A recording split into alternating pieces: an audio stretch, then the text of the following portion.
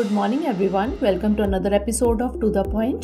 Today's topic of discussion is suspension of MPs from Parliament. First of all, let's see why is it in the news. In an unprecedented move, 78 opposition members of Parliament, 33 members from the Lok Sabha and 45 members from the Rajya Sabha were suspended from Parliament, taking total number of suspended MPs in winter session to 92. Now moving on to power of suspension. It is the role and duty of the presiding officer, that is Speaker of Lok Sabha and Chairman of Rajya Sabha, to maintain order so that the House can function smoothly.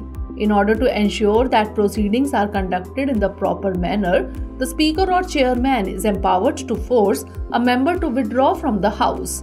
The authority for the revocation of suspension is vested with the House in both Lok Sabha and Rajya Sabha. The House decides through a motion to revoke a suspension.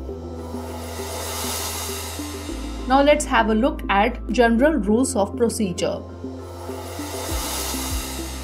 Lok Sabha, Rule 373. The Speaker can direct immediate withdrawal of member from the House on disorderly conduct. The member is required to stay away from remainder of the day's sitting. Rule 374.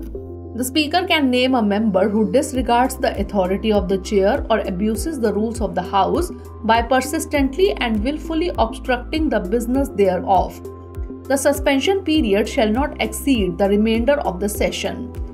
Rule 374A. In case of gross violation or severe charges made by the Speaker, the member stands automatically suspended from the service of the House.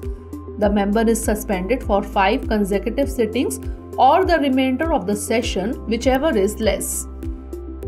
Rajya Sabha, Rule 255. The presiding officer of the House can invoke suspension of the MP for disorderly conduct.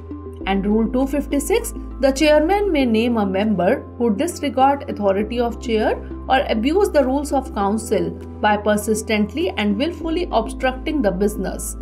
The House may then adopt a motion suspending the MP. The term of suspension shall not exceed remainder of the session. Now let's discuss about previous cases of suspension.